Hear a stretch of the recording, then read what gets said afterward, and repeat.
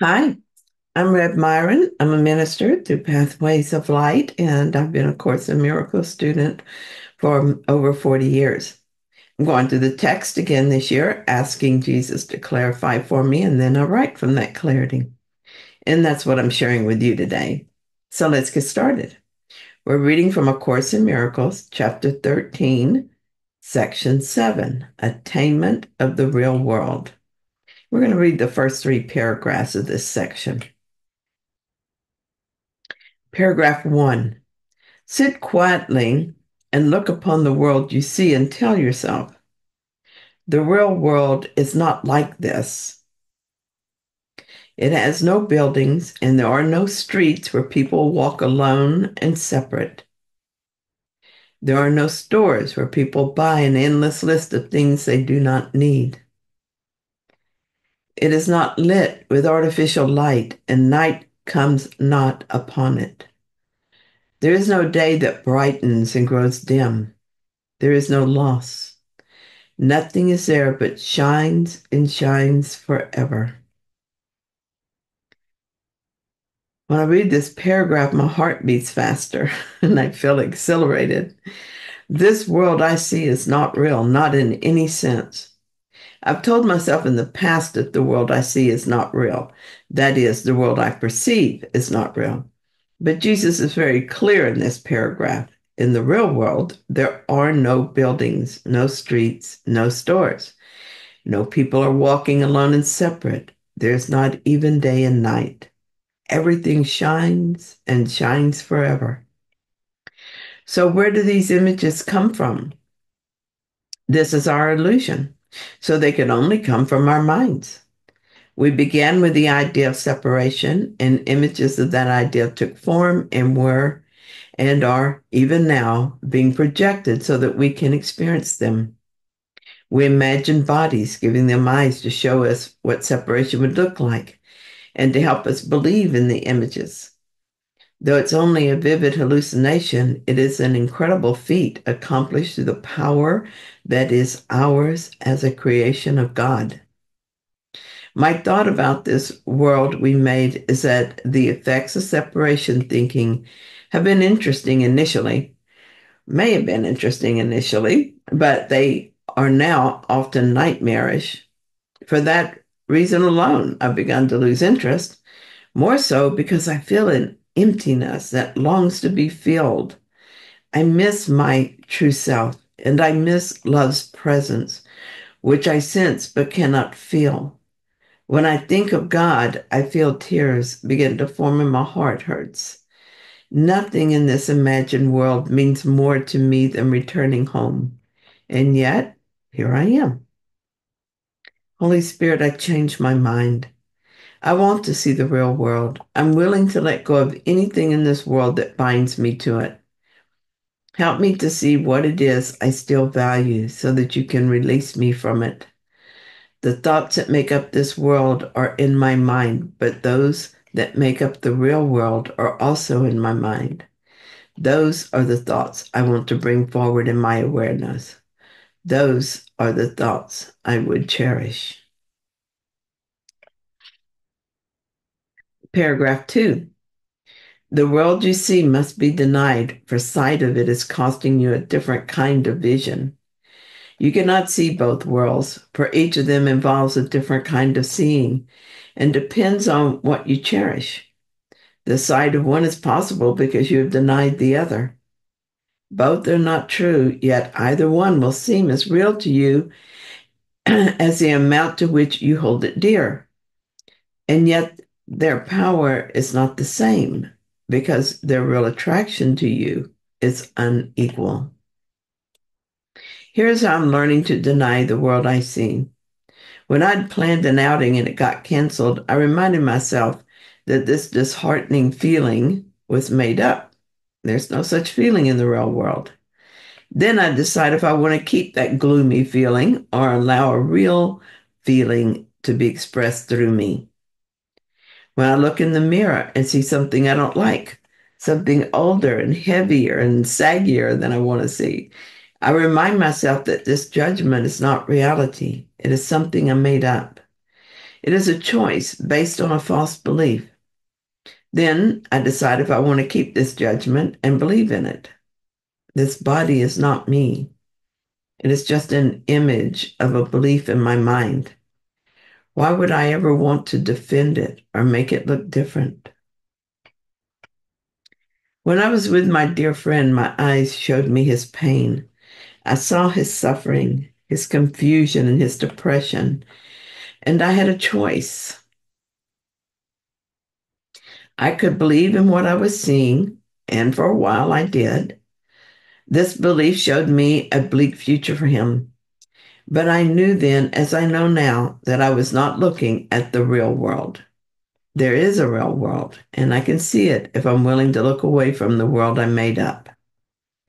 For a while, I was mesmerized by the fearful world of the ego thought system, but peace called to me, and I decided to allow the false vision to fade away.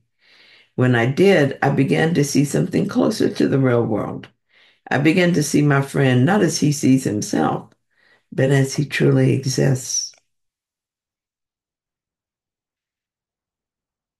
Jesus tells us that every thought is a prayer. He tells us that our thoughts are images we have made, and that every thought takes form on some level. He tells us that no one can suffer loss unless it be his own decision, that nothing occurs but represents our wish, and that nothing is omitted that we choose. Jesus says that here is our world, complete in all details. Here is its whole reality for us. And he says that we but do this to ourselves. He says that what I see reflects a process in my mind, which starts with my idea of what I want. From there, the mind makes up an image of the thing the mind desires, judges valuable, and therefore seeks to find. These images are then projected outward, looked upon, esteemed as real, and guarded as one's own. From insane wishes comes an insane world.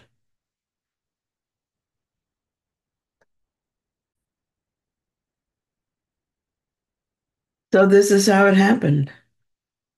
Jesus is telling us that we made up a world that is unlike reality and that we did it deliberately, and he even tells us how we did it. Now, he is also telling us how to undo what we have done. That is why every time now that I get a glimpse of the world of pain and suffering, I remember that there is a real world where suffering and death do not exist, and I can see it if I refuse to accept the world of ego as reality. Sometimes it feels slow going and even impossible, but I have taken Jesus at his word. I practice denying the ego world, and I have experienced the real world rising within me. So I know it can be done and that there is nothing else worth doing here. So far, the real world has appeared as relief, happiness, peace, and even joy arising despite appearances. I can look at the world in wonder and joy, or I can look at it in fear and dread. I cannot see both at the same time, so I must choose. Paragraph 3. You do not really want the world you see, for it has disappointed you since time began. The homes you built have never sheltered you. The roads you made have led you nowhere. And no city that you built has withstood the crumbling assault of time. Nothing you made but has the mark of death upon it. Hold it not dear, for it is old and tired and ready to return to dust, even as you made it. This aching world has not the power to touch the living world at all. You could not give it that, and so although you turn in sadness from it, you cannot find in it the road that leads away from it into another world. I'm turning from this world, but Jesus, do I really do so in sadness? Yes, I want very much to find my way home. I want to look around and see the light and beauty that is the world reinterpreted by the Holy Spirit. When I look at each person in each place and each thing, I want to see only God expressed. I want to respond to what I see with joy, and I want the peace of God uninterrupted. So, what is it that I find so important, of so much value, that I would choose it instead? As I think of this, I let my mind wander to the past, where I first began to experience a change of mind I seek. I noticed the times I felt happy. I was sitting with my boss and thinking about what a kind man he was and how happy I was that I finally chose to see that in him. Another time I joined with two coworkers to discover the answer to a sticky problem. I felt so pleased to be in their company, and I felt our unity. Another time I was at the bank, and a teller I was not using took the time to speak to me and seemed happy to see me. And I took the time to look into her eyes and knew there was a joining. These were little things, but as I looked at the day, moments like these made it a happy day. They were moments of union, of shared purpose, and of gratitude. So, what happened during the day to pull me out of peace? Well, I felt myself being annoyed at a coworker and saying something funny about her to another coworker. And so we laughed, and the day felt a little darker. Another time, an error was made, and I saw the error and felt superior that I did so.